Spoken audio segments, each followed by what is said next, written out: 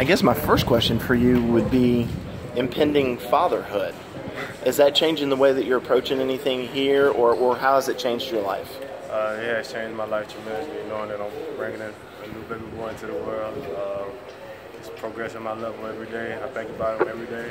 They go out and play hard every day. So not only is it for him, it's for my family, for the love of God.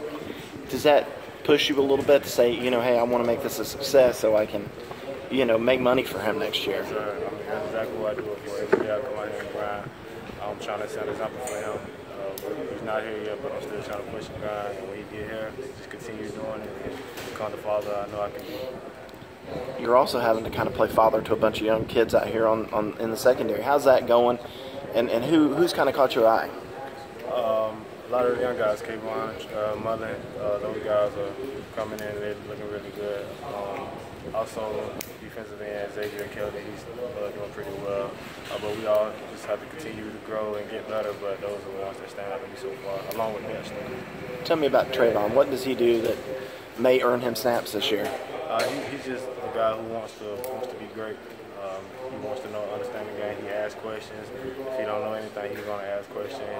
He's a technician guy, so he's going to study his technique. He's going to watch the people who's in front of him, and he's going to go out and try to execute it better. So I like his attitude and his mindset. What about Kayvon? Kayvon is another guy who asks a lot of questions.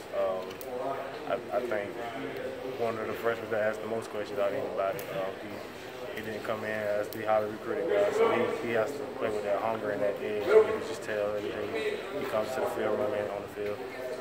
What's it like going out there and working against Mike Williams and some of these absolute studs at wide receiver every day? It's great. I mean, it's a sense of urgency every day. We're going up against the best every single day. It only makes me better. And I accept the challenge.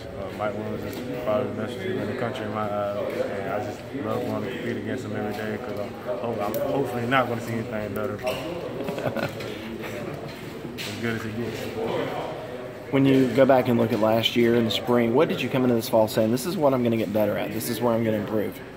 When I came back, I wanted to start all over, Last year, picks and tackles, last year, just a new year. So I always want to be a student of the game and just continue to grow and just continue to get better.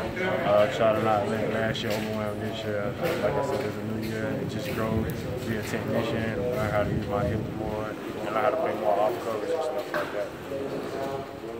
Whenever you read national stuff, they say the secondary is a concern, needing 3 new starters. But with Jadar having played so many snaps and Vant, do you feel like it's 3 new starters, or is it just?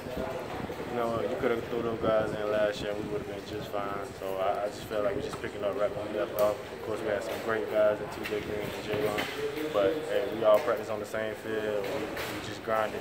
Somebody just had to go out before somebody. But we throw those 2 in, we still win. Who's seeing the most snaps behind you? It's equal amount. It's not really. We all running 1s, 2s, and 3s. It's really not a set stuff. We just all rotate and stuff. We all get the reps so we can get different looks from each receiver. I think we can just assume you'll be the starter on one side, though. Are you comfortable that they're going to find somebody that can step in and play at that other spot? Yes, most definitely. We got the guys and the coaches. That's their job. They're going to sit down and study the film, who's ready. Whether it be me, whether it be Trayvon or Mark, no matter. Whoever ready to play, that's what we're going to go play. Sounds like you and Corinne have gotten a lot of the reps lately. How does he look? How's he handling all that work? Corinne looks tremendous. It's been 2 years since he played football, and he's picking up right where he left off. He done bucked up some. Like he's gaining some speed. He just looked confident just like he was his freshman year. So I'm excited for him. Glad to have him back. How much does versatility help you guys out? It helps a lot. You can move him in the nickel, you can move him in the safety, so it just helps a lot. He's just a smart guy. He knows where to be before the player knows. He just picks up really quick. He has a lot of questions. Even being here 3 years, he always wants to be a student in the game. I just love his mindset. Did you tell that he got over the injury? Was there a moment where you could see he was back to being himself? Well, he was down for a while, but it's us wanting to pick him up and encourage him. And he kind of found himself. He just had the mindset, all right, I'm back now, time to grind. And he's been doing an excellent job since he's been back. Thanks,